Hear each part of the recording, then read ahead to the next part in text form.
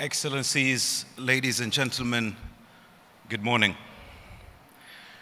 At the outset, I would like to thank the organizers of this important forum for inviting me to talk to you today and share a few remarks regarding Qatar's experience in the field of mediation and dispute resolution. I listened carefully to the remarks made by the previous distinguished speakers, and indeed, conflicts of different types and degrees of complexity do exist these days.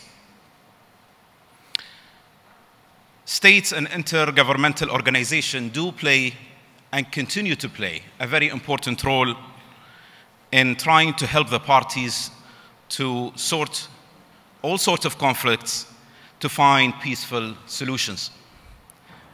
In this spirit, I will frame my remarks today. I will be brief. My country has been recognized globally for its role as an international mediator in a variety of disputes between states and a high cooperation with regional and international partners. It's also worth noting that Qatar itself has benefited from the mediation that it participated in. Qatar's foreign policy relies on strong bilateral and multilateral alliances and finding solutions to conflicts through dialogue and mediation, with respecting the sovereign rights of all countries. In addition, Qatar respects and honors all international treaties and conventions in which it is a party. The UN Charter provides that all members shall settle their international disputes by peaceful means. Nowadays, mediation is explicitly referred to as means of dispute resolution in most bilateral and multilateral treaties. The settlement of the disputes involve a series of delicate techniques. International law recognizes an extensive list of methods of dispute resolution, which are divided into two main categories: diplomatic and judicial methods. Each of them have its own practice and features. Mediation is the second most used diplomatic peaceful means for the settlement after direct negotiation.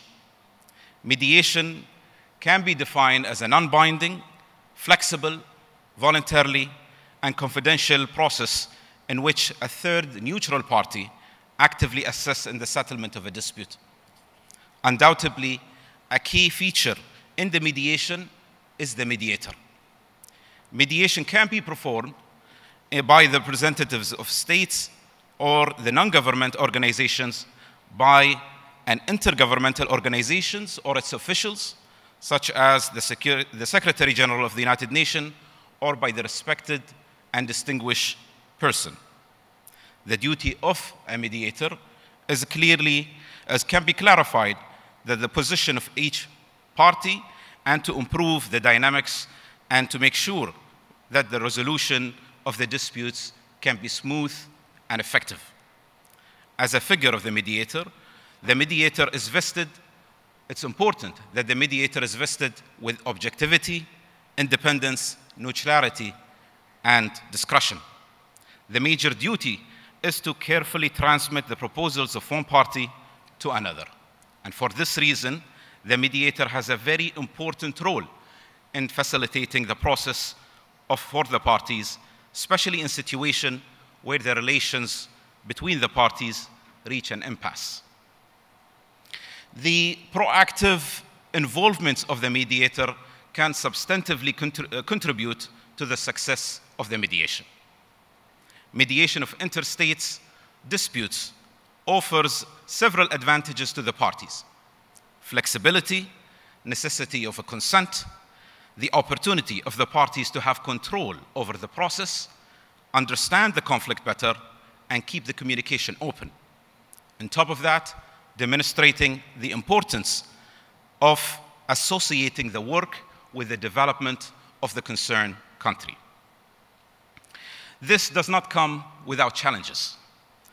Challenges such as flexibility may be restricted by the will and the readiness of the parties to cooperate with the mediator.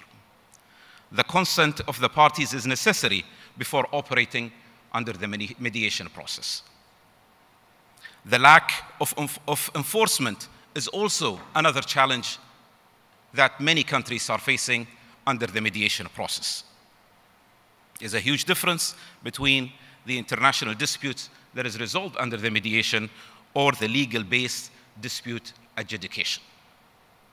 Excellencies, ladies and gentlemen, having highlighted the most important characteristics of the mediation in this context of the dispute, I feel compelled to provide you with a brief overview of the mediation undertaken by my country. Qatar strongly believes in the role of the mediation. Article 7 of the Constitution of Qatar clearly states that Qatar's foreign policy is based on the principles of strengthening international peace and security by ways of encouraging peaceful resolution of international disputes, placing mediation at the heart of Qatar's foreign policy. This further reinforced by Qatar's culture and religion.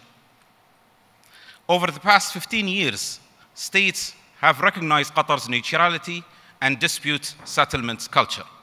Some example of that efforts could include Doha mediated and contributed on the conclusion of a truce in 2008 and 2010 among Yemeni governments and the Houthi rebels in order to prevent further killing of the Yemenis.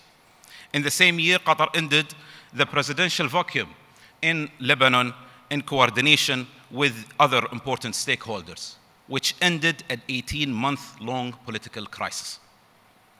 With regard to the situation in Darfur, Qatar continued to contributed to the adoption of the Doha Document for Peace in Darfur in 2011. In 2020, Qatar facilitated a peace agreement between the transitional government in Sudan and Sudan's armed movements that led into signing an agreement. In 2011, Doha also succeeded in an intense effort in helping both the governments of Djibouti and Eritrea to conclude a peace agreement through the border disputes. In 2021, Qatar also helped both Somalia and Kenya for to resume their diplomatic relations after several mediation efforts by the State of Qatar. By capitalizing on those previous examples, Qatar also continue to work on several ongoing mediation efforts. Understanding the cultural background is very essential for any mediator. A good example will be the situation in Afghanistan. With a good faith, seriousness, transparency, naturality vis-à-vis the disputant, Qatar has been successful in reaching several mediation efforts to reach a peaceful agreements, notably the peace agreements between the United States and Taliban. In Iran, Qatar remains a traditional partner when it comes to the facilitation of talks between Iran and other countries. Last year only, Qatar facilitated an indirect talks that happened between representatives of Tehran and Washington. Chad, last year we have hosted also the peace talks between the important stakeholders in Chad, which resulted in a peaceful deal between the different parties. In Palestine, Qatar's continuous efforts to reconciliation among the Palestinians and a numerous ceasefire has been agreed by the efforts, by the contribution and the strong efforts of Qatar in 2009, 2012, 14, and 2021. Excellencies, ladies and gentlemen, in conclusion, interstate mediation is a complex means of dispute settlement, which, if used wisely, can be successful to prevent disputes among different nations. Support and strengthen efforts to reduce anticipated humanitarian needs during emergencies is also essential. On several occasions, due to the complexity surrounding conflicts, states may be reluctant to identify the root of the problem itself or even accept different opinions. This is where the mediation can play a very effective role. A trusted and a neutral mediator can play a very important role by bringing the parties together, listen to them very carefully, and propose peaceful settlements to the conflicts. Sustainability of the agreements is also essential. One of the crucial lessons that Qatar have learned out of the period is the importance of sustaining the agreements that Qatar has participated in. I strongly suggest that the states and international community further promote strong regulatory frameworks favoring mediation in the international relations, and regional conflicts and differences must be addressed wisely and patiently with the aim to protecting further generations. I thank you very much.